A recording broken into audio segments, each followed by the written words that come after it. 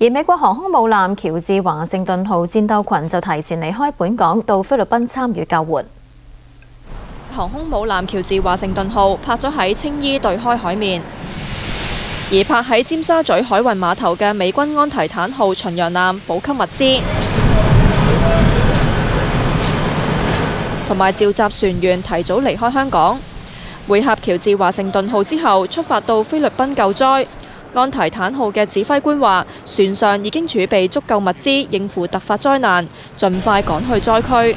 We think it's going to take about 48 to 72 hours. The weather's pretty bad out there, and so we're limited by seas and wind and things of that nature on how fast we can go. But we're going to go as fast as we possibly can and get there as soon as we can to help people in need. I think based on previous humanitarian assistance disaster relief efforts, the majority of our effort will be using our helicopters to provide logistic support to the Filipino and other forces in the area, nonprofits and other non-governmental agencies and governmental agencies that are conducting the effort relief. 喬治華盛頓號設有海水化淡裝置，每日最多可以提供40萬加侖嘅淡水，連同隨行嘅4艘巡洋艦同驅逐艦都會參與救災。巡洋艦指揮官形容今次係大型行動。5艘艦艇原定會訪港5日，喺星期3離開，而家將行程提早1日結束。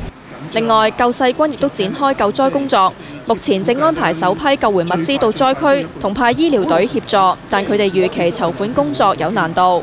以前咧，我哋好多時候會有啲大嘅善款入嚟啦，咁但係依家似乎我哋唔係好見到有啲大嘅善款入嘅。咁我哋都要去睇一睇下我哋響嗰個銀行嗰個戶口嗰度有幾多啦。但係我自己想象咧，應該都唔會係多。我估計都係最近呢個大家有啲唔開心嘅事件，同菲律賓之間嗰個唔開心嘅事件啦。咁會影響嘅。